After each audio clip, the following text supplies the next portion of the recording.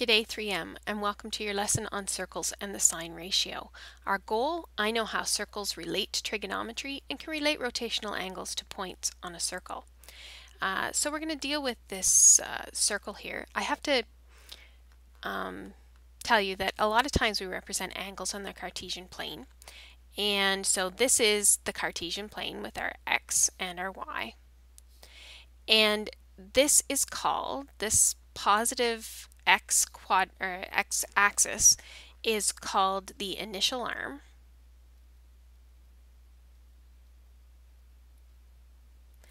And we have an angle between the initial arm and this blue line, and this blue line is called the terminal arm.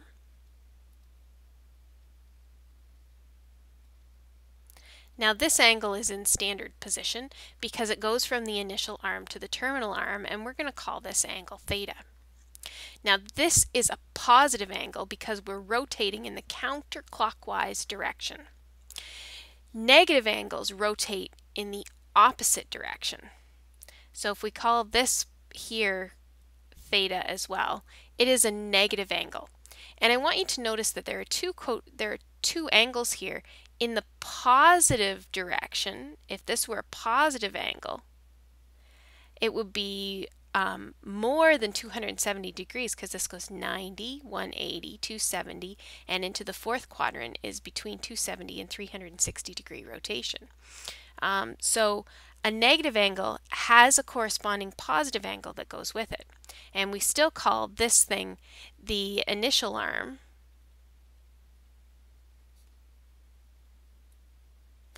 and the terminal arm.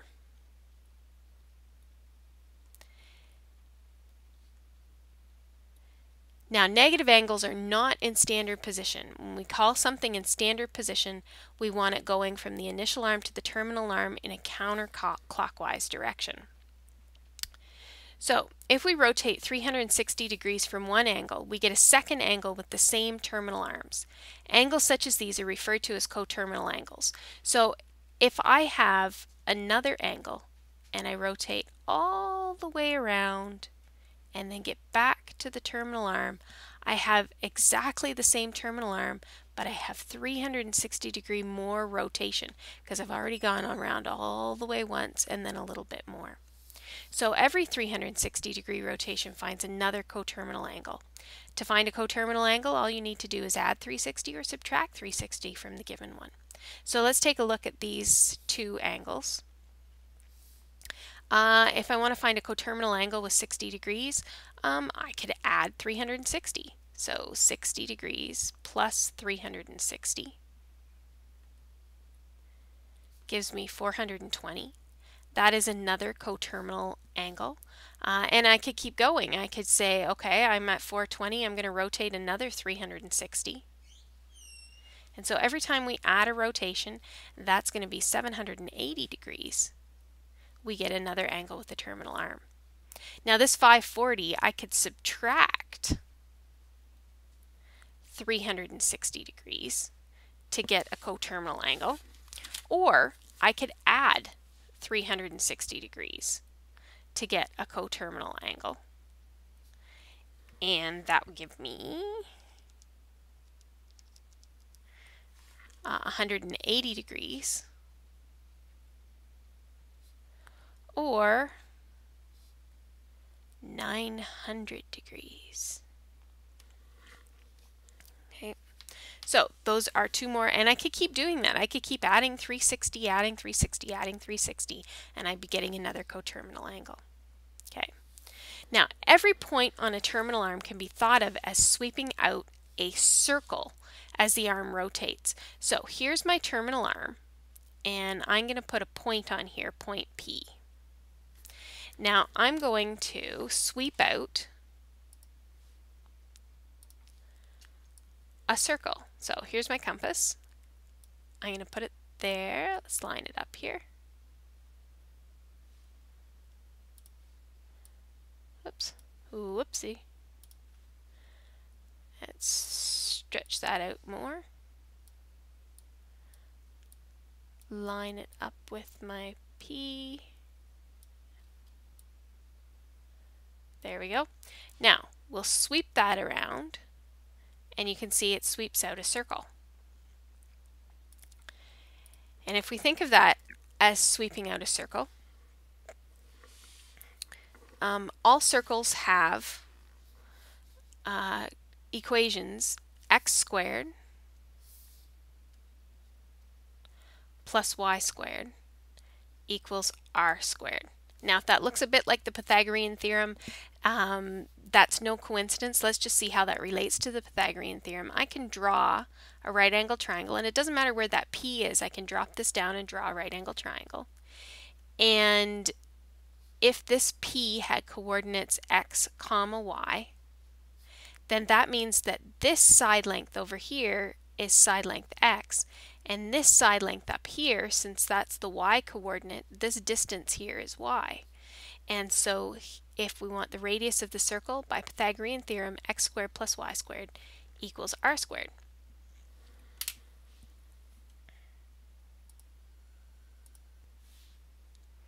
And since it's a 90-degree angle, I can probably relate it to the three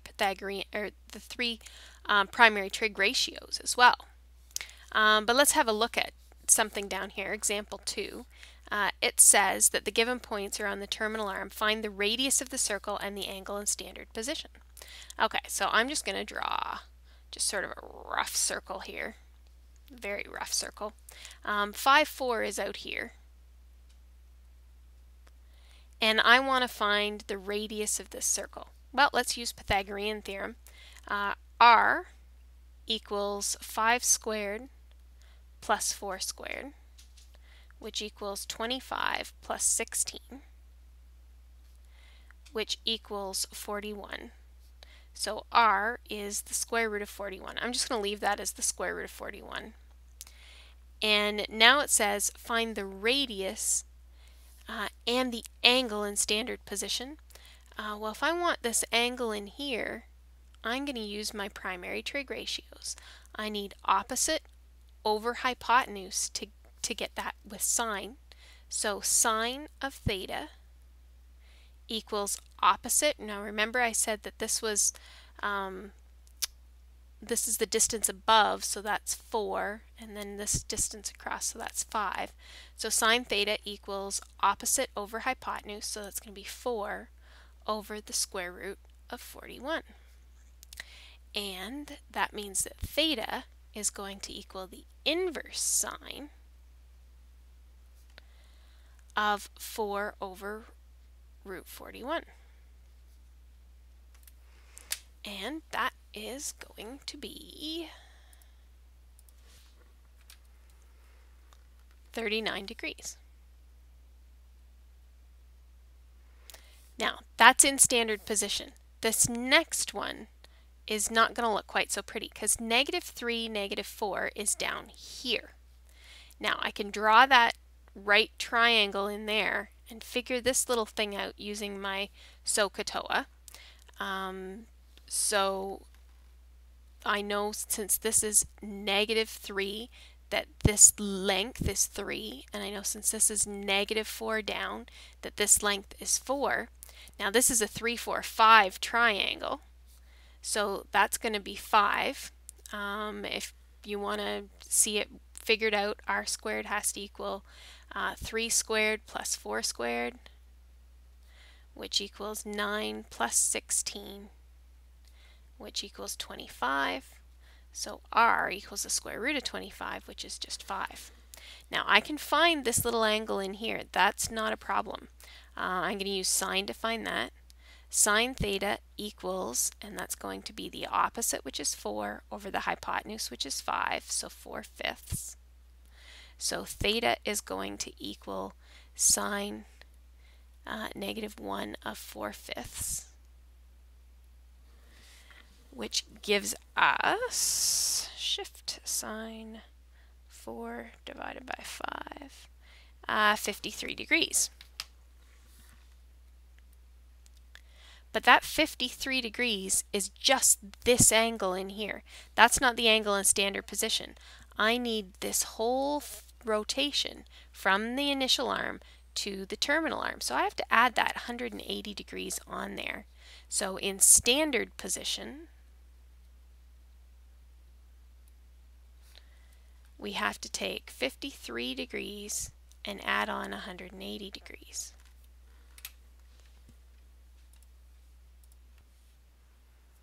So that is 233 degrees. Okay. Now, moving along, let's think about the unit circle. A unit circle has a radius of 1. So if I pick a point on the unit circle, I already know what the radius is. Oh, that's really bad. I already know what the radius is. Let's actually draw a real line on here. Okay. And I can draw on my little right angle triangle. And so here's what we got. If this is theta in here, and I know that this is 1 because I've said it is. It's a unit circle. That means the radius is 1. So this line here is 1. I know this is a right angle. And I'm going to let this point out here, any point on here, be point P x comma y. And this works for any point. This side length here, again, it's the height above the x-axis, so that is the same as the y-coordinate, and this over here is x. So let's take a look at the 3 primary trig ratios for theta. Sine theta equals opposite over hypotenuse, so that's y over 1, or just plain y. Sine theta equals y. For cos theta, we have adjacent over hypotenuse, so that's going to be x over 1, or cos theta equals just plain x. And for tan theta, it equals opposite over adjacent, which is y over x. Now that works for any value of p, and it also works if this unit circle gets bigger, because when it gets bigger, all we're going to do is get similar right triangles, and they'll all have the same value for theta. So here's what we know. On a unit circle, sine theta is y, x is cos theta, and tan is y over x. But there's more than one point in the unit circle that will have the same x value. So let's see, if I've got this point here, so that has xy. This point down here has the same value of x if we're using the symmetry of the circle. It has the same value of x, and its y is just negative. So it's got the negative y of that one because of the symmetry of the circle. Now if I pull this point across here so that it has the same y value, then because of the symmetry of the circle, it's going to have the negative version of the x. So that's going to be negative x comma y. And then if I pull this down here, I have negative x and negative y. So I've got 4 points on the unit circle that all have x and y in there somehow. Sometimes it's negative, sometimes it's not. And so that means, first of all, if it's got the same x value, this in here and the other one with the same x value, way around here, those are both going to have the same cos value because x was cos theta. So I've got 2 angles within this thing that have the same value of cos. Works the same with sine. This angle in here has y, and over on this other one it also has y. So those 2 blue angles are going to have the same sine theta. So I've got 2 different values, and it works for the whole thing. And sometimes they're positive and sometimes they're negative. And what we usually do is give them the short form. Down here, C stands for cos, and down here I know that cos is positive, so cos is positive. Up here, A stands for all, which means all are positive. Over here we're going to use an S, which stands for sine, which tells us that sine of any angle in this quadrant is positive. And down here, the tan, the T stands for tan, and tan of any angle in here is positive. So cos is positive in this quadrant for any angle that terminates in this quadrant. In this quadrant, they're all positive. Sine, cos, and tan, everything's positive because this is a really positive quadrant. Over here, sine is positive, so any angle that terminates in this quadrant has a positive sine value. And down here, tan, any angle that terminates in this quadrant will have tan as a positive value. So let's see how this can help us. The terminal arm makes a 120-degree angle in standard form. Find point P. So we got a terminal arm that's at 120 degrees. We want to find point P, x, comma, y. Well, that's actually pretty easy because remember, x was cos theta and y was sine theta. So that's actually going to be pretty easy. P is going to be cos 120 degrees and sine 120 degrees. So the coordinates of P are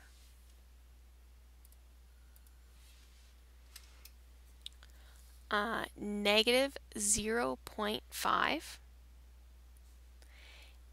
and 0.866. If you just plug that into your calculator, cos 120, sine 120. And that makes sense if you look at it. When we go backwards here, if this is 120 degrees, it terminates in quadrant 2 because 90 degrees terminates at this angle, and then 120 degrees has to go over here. It's not quite 180, which would be a half turn. Okay, and so that means our x's have to be negative and our y's have to be positive, so that helps there. Example number 4, if sine theta equals 0.6375, find the measure of the angle in standard form. Now, here we've got a little bit of a problem because remember I told you that sine was positive in this quadrant, but all of them are positive in this quadrant, so we're going to have two different angles, one there and the symmetric one over here.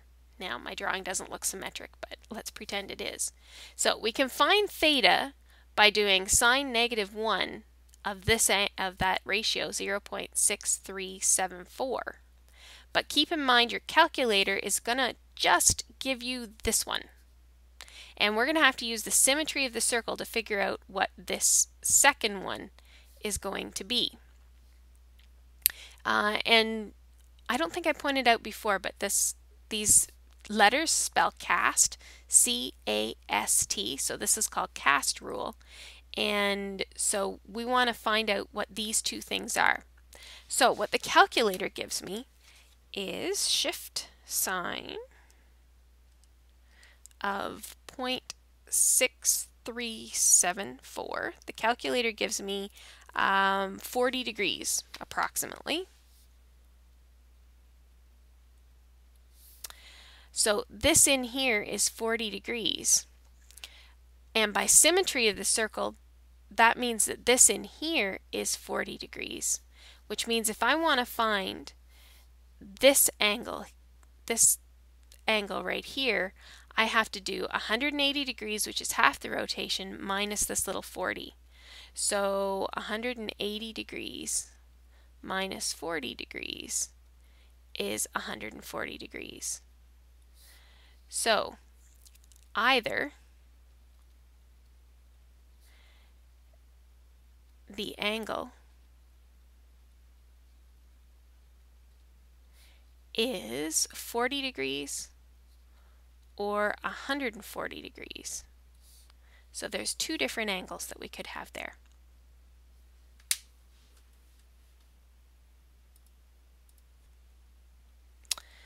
So I would like you to actually try a few questions. What I'm going to have you try is page 245. Whoops. Page 245.